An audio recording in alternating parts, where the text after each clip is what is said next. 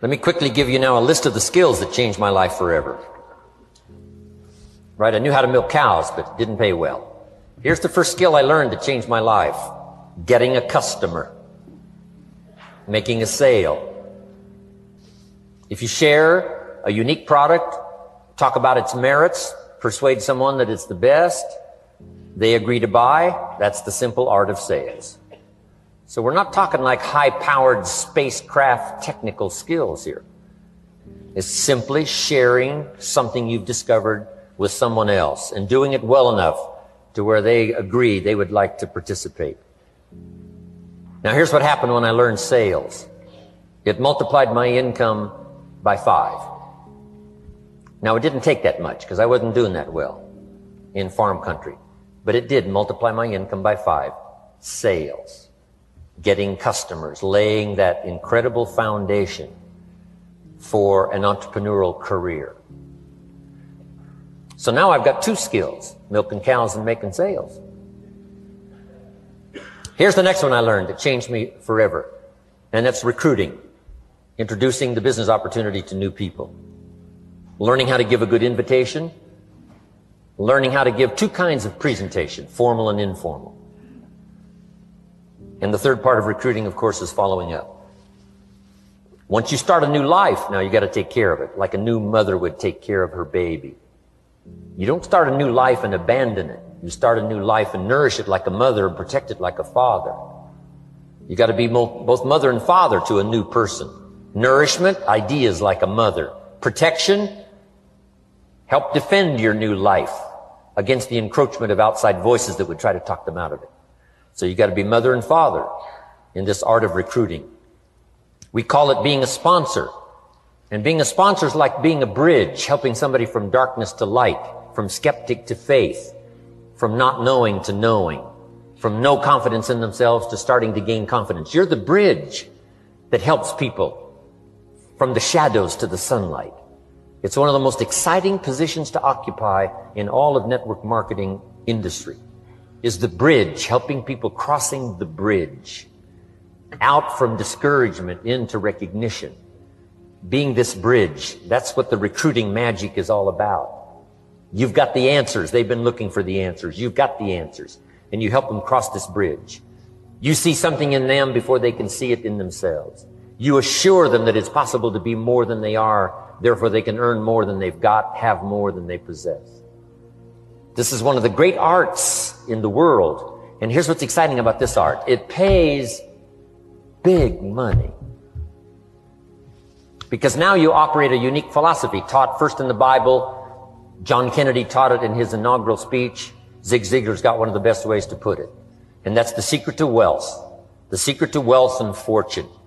First taught in the Bible.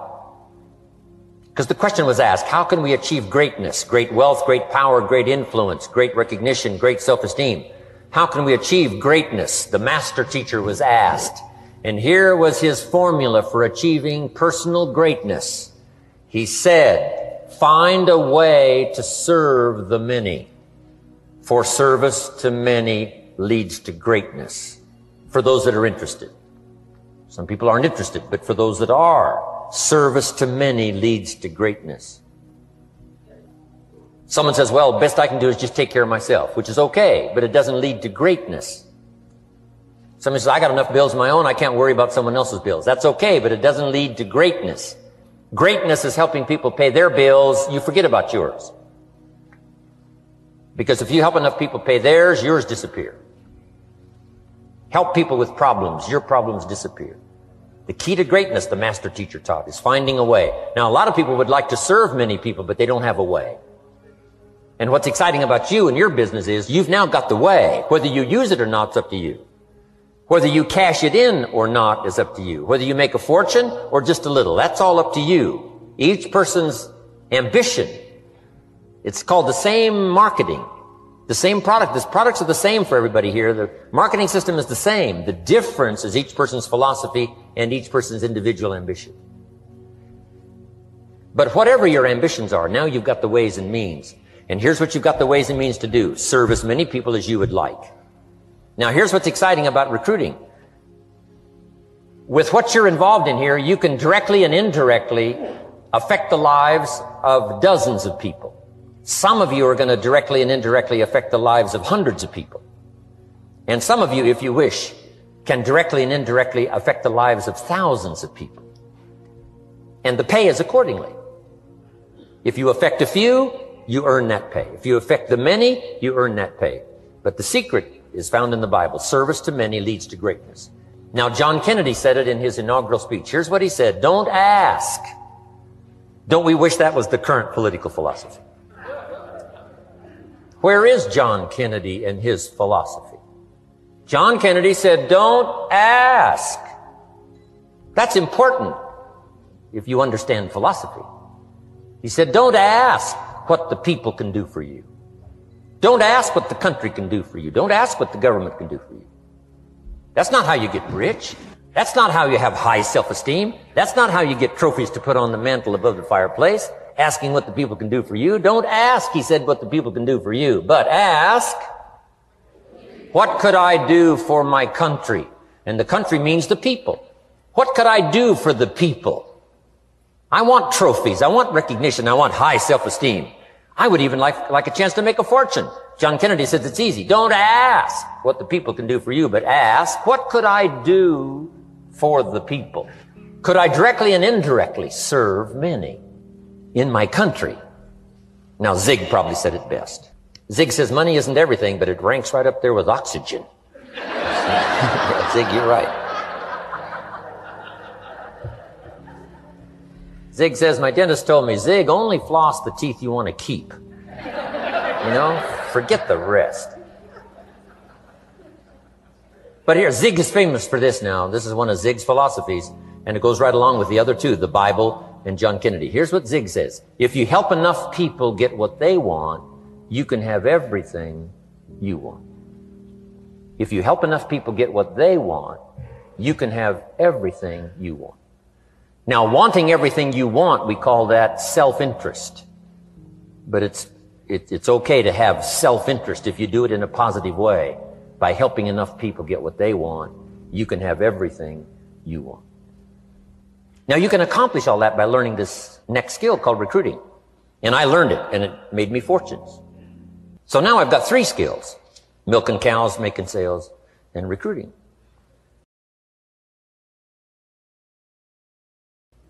Here's the next skill I learned that paid big money: organizing. Once you got a few, get them to work together, see, and that's magic. Getting people to work together is magic.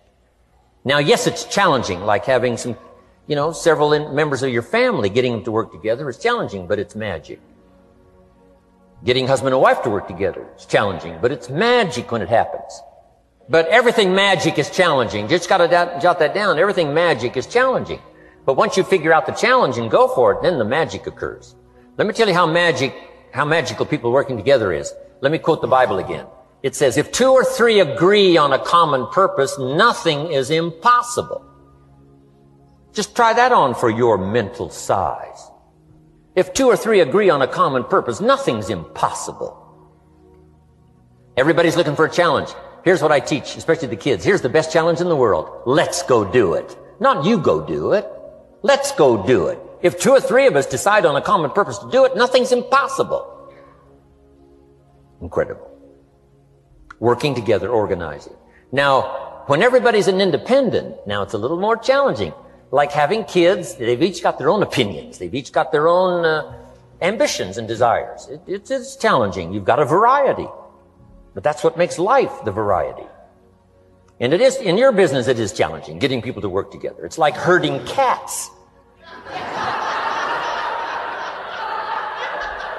Sheep are easy, but you got to try cats, herding cats. But if you can possibly get it done, the power is so immense when you get people to work together. Here's one of the powers of working together: shared testimonials. If I've got somebody new and you're there and I'm there, I give them my testimonial, you give your testimonial. Maybe what tips the scales in getting me a new person is not my testimonial, but my partner's testimonial. Somebody I'm working with, their testimonial got them. Shared testimonials are so powerful. That's why working together is powerful. Now, working by yourself is okay. All this stuff is okay.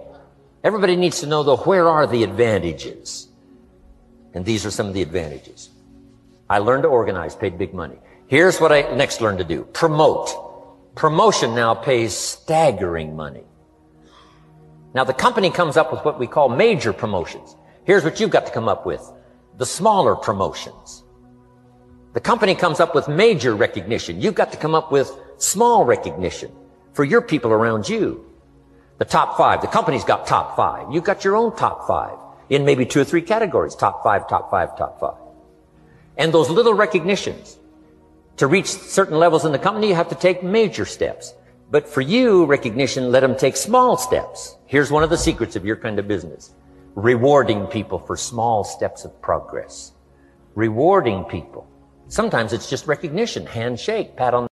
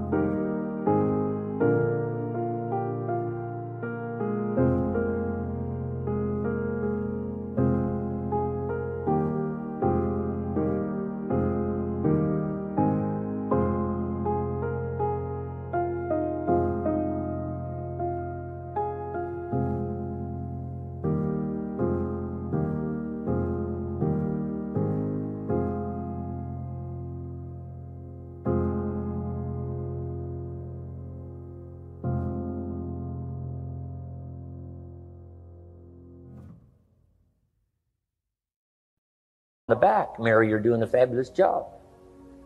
And you figure out what those recognitions are.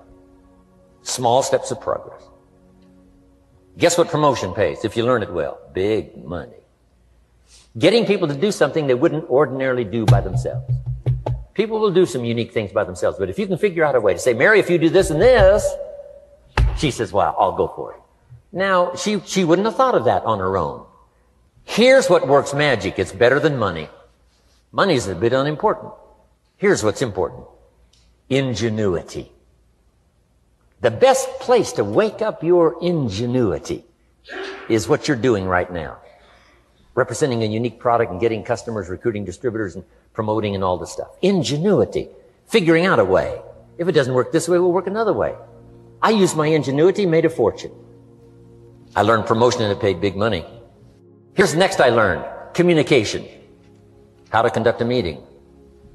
I learned identification, logic and reason. Attack and confess. Solution. Simple deals on communication. Wasn't easy for me at first. I stood up to give my first presentation. My mind sat back down.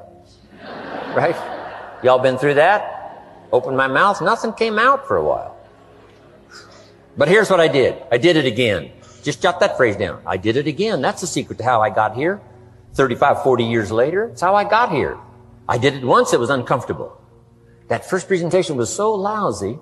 If I hadn't have been doing it, I'd have gone home. It was not that good. But here's the secret to how I got here. I did it again, and then I did it again, and then I did it again, and I did it again. I remember when I first decided to be a little more animated, right? And walk out away from the podium, right? Get out from just behind the podium. So I got out there, and then I thought, how do you get back? Whoa, I'm stranded out here. Remember those times? Doing something for the first time? So, learn communication.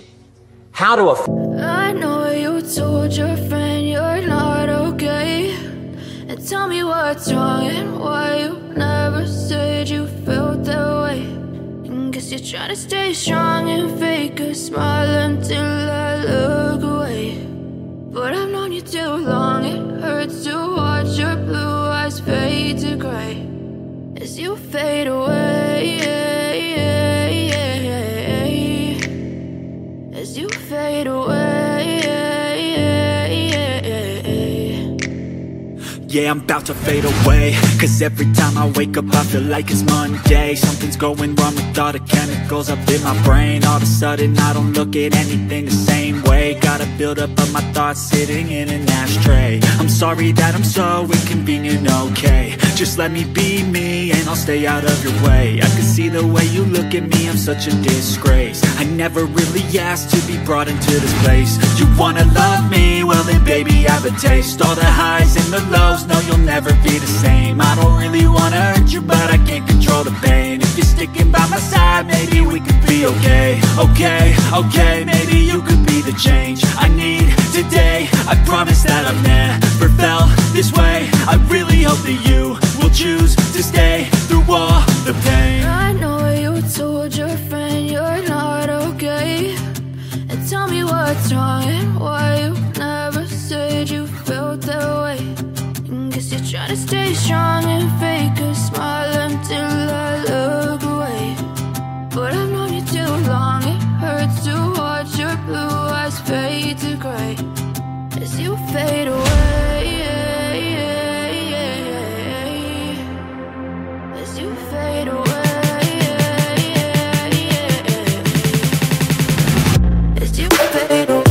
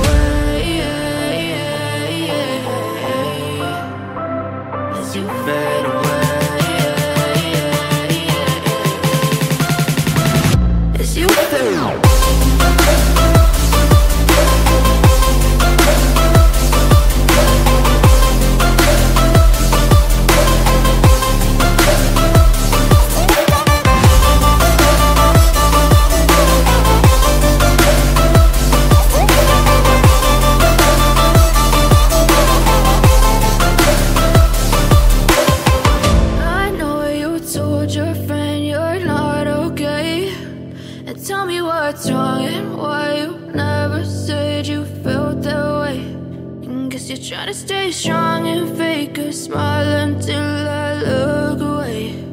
But I've known you too long, it hurts to watch your blue eyes fade to gray.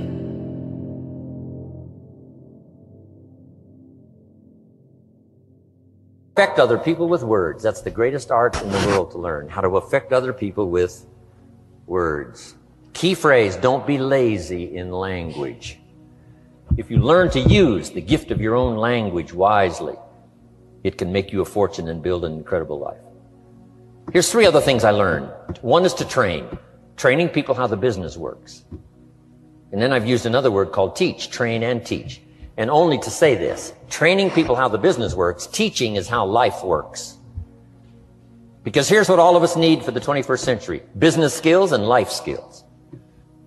The life skills are leadership skills. The life skills are learning how to set goals. Now here's the ultimate skill to learn that can transform your life and the life of whoever will listen.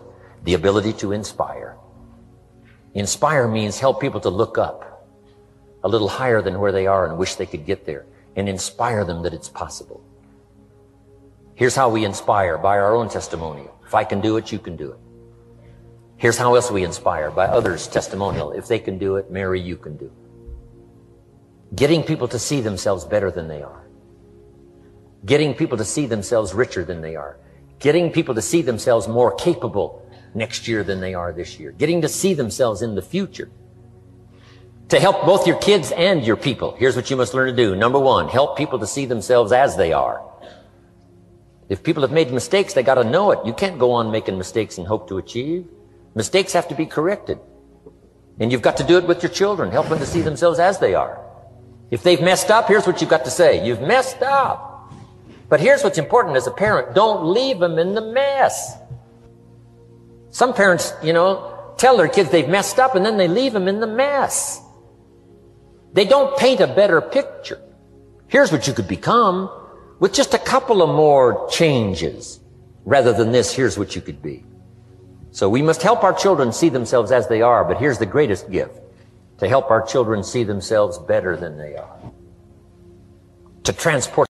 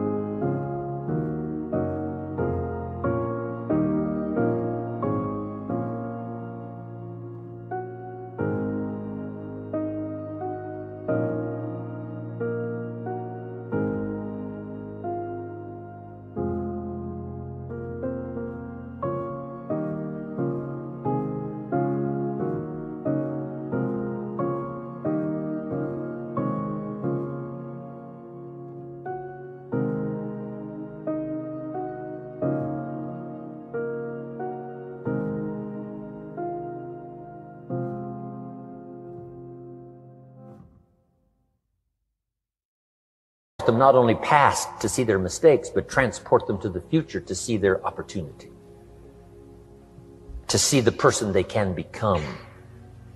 My mentor had that greatest gift to help me to see myself better than I was. At first it was difficult to see. Then I started to believe, and that's how I got here today.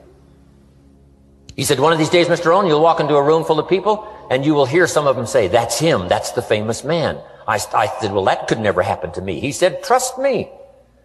If you keep working hard on the disciplines like you're doing right now, that'll happen. You'll walk into a room full of people, and you'll hear one say, that's him, that's the famous man. He saw it, and he tried to get me to see it. And now finally it's happened. I think when I walked in here today, I think I heard someone say, that's him, that's the famous man. And if it can happen for me, it can happen for you. Just master these skills to inspire. Here's what else I learned, the skills of building an organization. Learn to work with the people who deserve it, not the people who need it. You must be like life itself. Respond to deserve, not to need. It doesn't say if you need, you will have a harvest. It doesn't say if you need a harvest, you'll have a harvest. It's not what it says. It says if you plant, chances are good you'll have a harvest. If you plant, you will reap. Not if you need, you will reap. So we must be like life itself. Respond to the people who deserve it by planting, by taking the first step. Even God himself says, if you move toward me, I'll move toward you. That's the condition. You move toward me, I'll move toward you, says the Almighty. Now, he could also say, you don't move, I don't move. You say, well, that's arbitrary. Well, when you're God, you can set it up that way. Now, learn to work with the people who deserve it, not the people who need it. Now, here's what's the next step. Teach people how to deserve your time. Teach people how to deserve your attention. Teach people how to deserve a phone call. Say, Mary, you just take...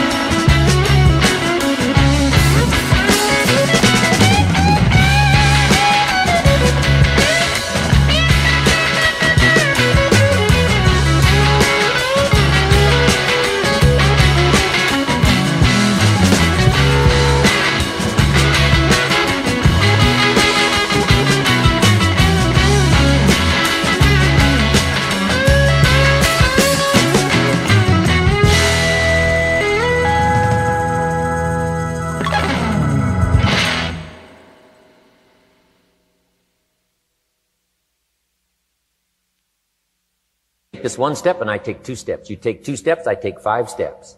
You don't step, I don't step. But this isn't hard now. You step, I step. You respond, I respond. You try, I try. You make a call, I back you up. Right? Learn to teach people how to deserve your time and your attention. Next, I learned to work by group, more than individual. Here's why. 80% of the people do 20% of the business. So 20% of the people you can work with individual. 80% you have to work with by group. But group is very powerful, less confrontational. Then here's what's important for all of you to learn. You can help 1,000, but you can't carry 3 on your back. You can help 1,000, but you can't carry 3 on your back. And I'm sure all of you have already gotten that experience, even though you've been here a short time. Some people will try to get on your back. That's where we got that expression, get off. That's where we got that. A guy discovered somebody on his back and said, what? I can't carry you, get. Now, if you're like some I see here, 6'4" and you weigh 300 pounds, you might carry one. And if you were really big enough, Kareem Abdul-Jabbar or something, you might carry 2, but you can't carry 3. When babies are born, they were not designed just to be carried. Babies were not born to be carried all their life. Someday you got to try your legs. Someday you got to try your wings. Someday you got to try. Even if you fall down, you got to try, because you can't just crawl around all your life. You can't be carried all your life. So as quickly as possible, you can help 1,000, but you can't carry 3. Next, don't expect the pear tree to bear apples. I used to try to change everything.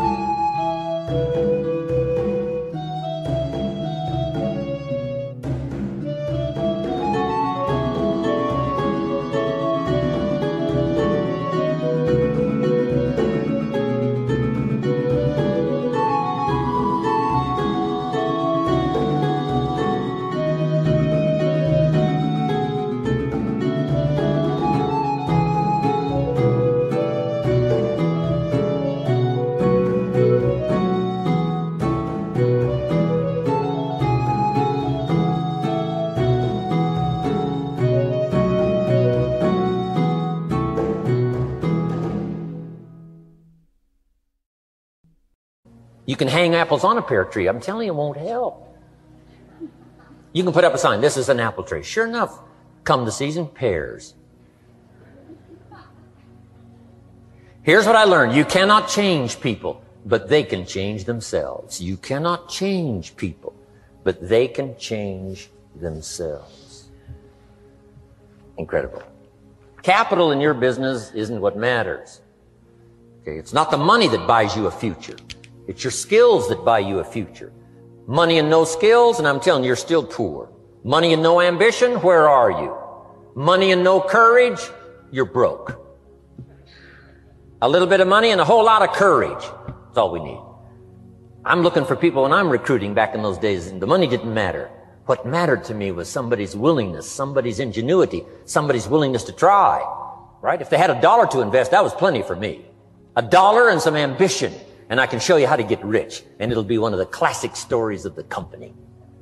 I go to recruit somebody, they say, I don't have any money. See, I've been looking for you for 6 months.